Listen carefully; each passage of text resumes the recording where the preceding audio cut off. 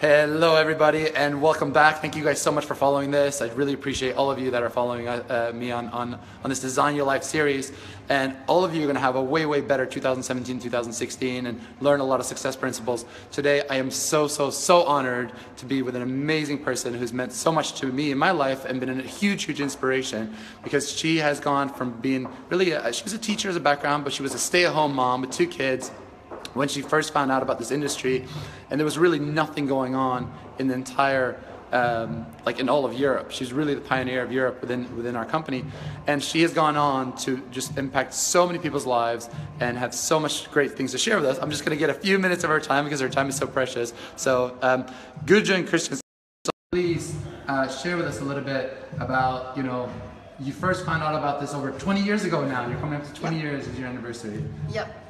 And can you just share with us, like, what caught your interest in this industry? Why did you get started?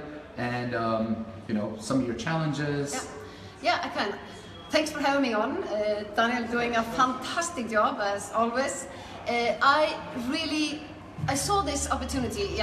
Almost. It's over 20 years ago now.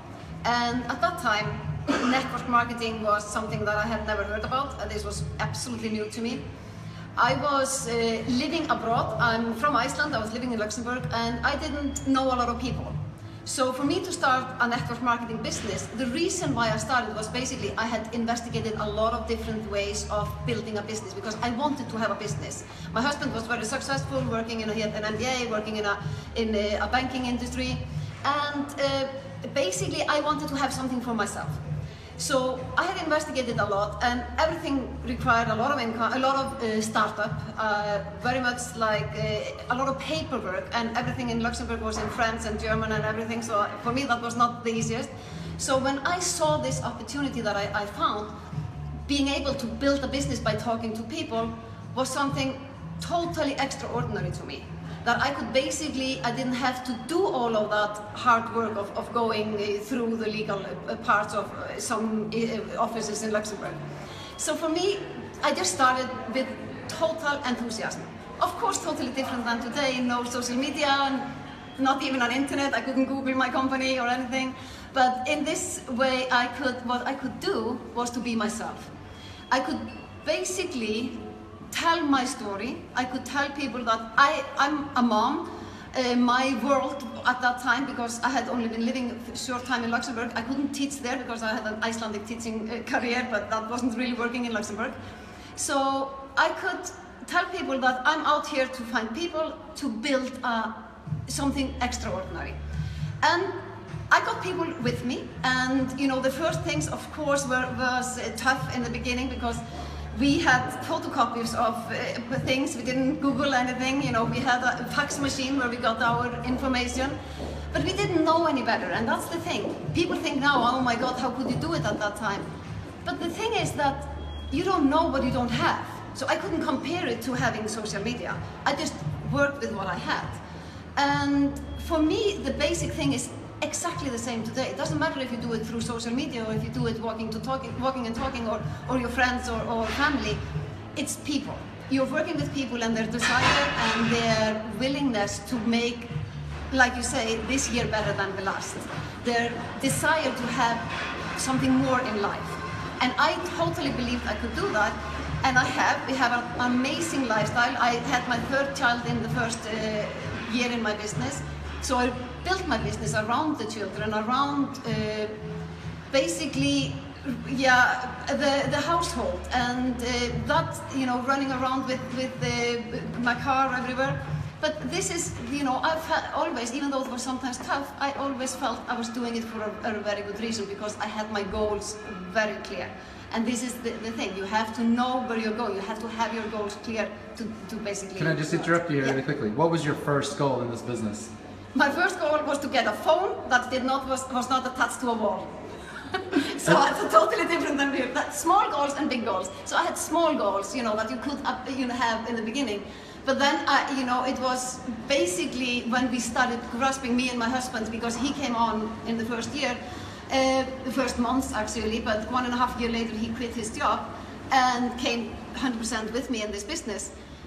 The thing is that then we started to dream together and say, okay, what is it really, and you know, what kind of lifestyle do we want? And it's the time freedom that we value the most.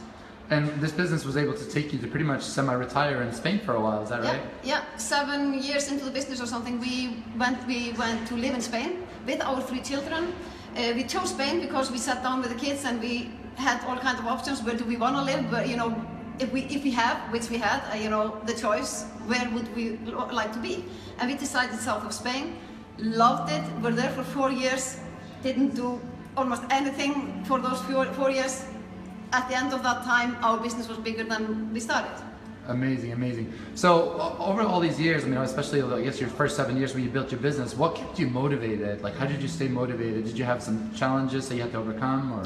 Of course, I had a lot of challenges. I mean, for me, first, I didn't understand when people said no, or people didn't get it, because I got it so on such a gut level that I didn't understand that everybody wouldn't do that. So for me, that was a big surprise. But and a challenge, of course. But you know, realizing that it's not for everybody is one part of this business, and sometimes it's for people later down the road. It depends on people's timing.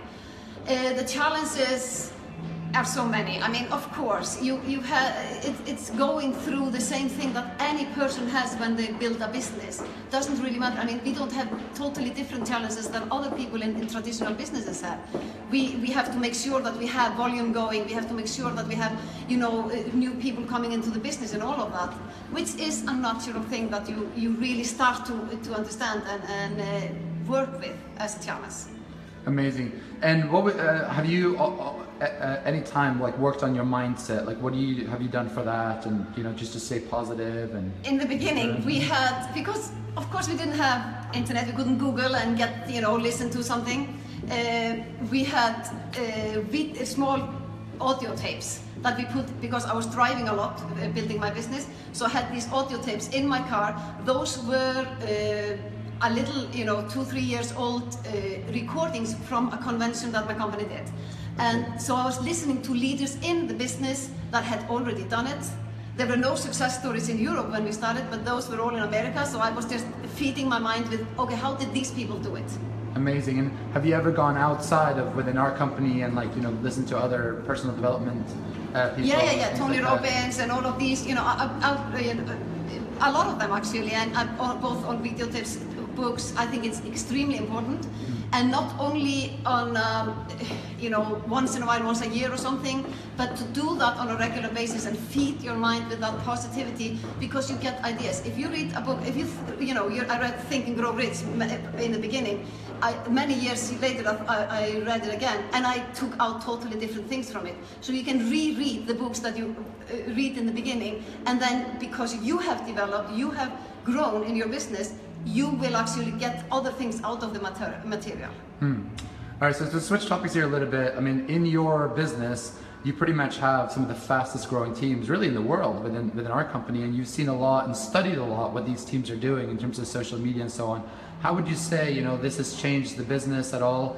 And are we seeing people, you know, have success quicker than what you did, or? It has changed the business a lot in basically the speed and quality, I would say, as well. Because when we started, I was 31 when I started my business. People in this industry were my age and older. Basically, you didn't really have young people doing this, and so that was my market. Today, those baby boomers that we were talking to at that time, they are still they're now 80 or something and rocking it, and they are still wanting to, you know, really all the good things out of life. And on top of that, we have all the millennial generation coming in and teaching with different problem solving and methods, and basically really doing things in such an intriguing way that we, the older generation in this industry, we learn so much from them, and we are so thankful for, you know, this added aspect of the business, because all of a sudden our market and is totally wide open to everybody. Brilliant, excellent. So if you have somebody that's, you know, looking at this industry right now, what would you say are some of the important factors in how they choose a business, you know, which company they go with, and also, so let's start there, first of all. With how they choose the company? Yeah. Well, for me, it's check the management, check the basically what are the values of the company? For me, the values of the company are extremely important. When you know that the original owners or the founders of the company are still involved, and they have very strong values in how they treat the distributors, how they treat basically the world as well. This for me is extremely important. Strong finances, that they are strong and that they have a mature business, because for me, I mean, so many companies, I don't know, 60,000, 70,000 companies have been created in this industry, but most of them are gone. I mean, they just go, it's like a revolving door of companies. But you want to be with those that are there, that have stayed for a while. And there are things that, you know, that warning signs that you don't want to have, go to a company that you have to pay your way in and all of these things. That there are many small warning signs that you can see on the way. So stay away from any company, obviously, where you just have to pay to be a part of it, to pay to play. Yeah, that's not a real business, really. Okay, great. And if for some of the people that have gotten started in our industry, maybe especially our company, like what are your maybe your top 2-3 tips for these people? When you're starting? Yeah. My first tip was be coachable. Learn from the people that you, and I've said this the whole time, I knew a lot of things as a teacher, and I could see, okay, I can teach this business. I've never been in business. My husband had a master, you know, he's a master in business, and he had really good, knowledge in this area. But still, we decided to be coachable because we had not built this business, or we had not been in this industry. So be coachable, number one. When you make a decision, make a really strong decision. I think, don't make these decisions lightly. Make them. And when you really make a business decision and you say, okay, I'm going to go for it. I mean, we did it so big that we were cheering and, with champagne, and just really like, okay, now we are really doing this, and this is, there is no turning back. It's like burning your bridges. Brilliant, excellent. And so, for anybody that has these like massive views, I mean, were you thinking from the very beginning, hey, I'm going to the top of this company, I'm going to make not just 1 million, but 5, very close here to 10 million in earnings that you've made, and obviously having this amazing lifestyle. I mean, was that in your reality already from the start, or was that something that takes time to develop? No, that was not in my reality. As a teacher, you kind of mentally block your thing. You're like, okay, I have this teacher salary. Teachers, at least in Iceland at that time, did not have a good salary. So it took me 3 months to get to the teacher salary. So I thought like, oh, so that's possible. So because of that, I was like, maybe I can just double it. And in 3 more months, I doubled my teacher salary. I could never have been a teacher twice. So I thought, wow, this is amazing. Then I started to basically play with the idea of getting to the salary of my husband, because I thought that salary was humongous. So for me, this, I took this, and I had to, for my mental thing, I had to basically take it in steps. I could not see myself as a $1 million earner or anything, because I had to take it, society has kind of pushed us down, and it took me time to believe that I could basically have that. And today, with like complete financial and time freedom, like how does that feel, like to achieve that? The time freedom actually is the most important. I love it. We have had we lived such a privileged lifestyle with, being able to bring our children wherever we want in the world, and we've done that. We've traveled the world, and we've done things that have been on our goal board for a long time, and we just say, okay, we're gonna tick off these things, and basically you value your relationships and the time that you have with people in a very important way, because you know that this is precious. The time is precious. Absolutely amazing. Thank you so much, Gudrun, for coming on here and sharing all these stories with us. You are absolutely an amazing inspiration to so many people, and we all just love following your story and just appreciate your time. I mean, like, obviously you could do anything in the world, and you choose to come to spend some time with us and share these stories with us. We're all so thankful. So you're so welcome, and it's amazing to be here, and love what you're doing with this, and I just love seeing it grow.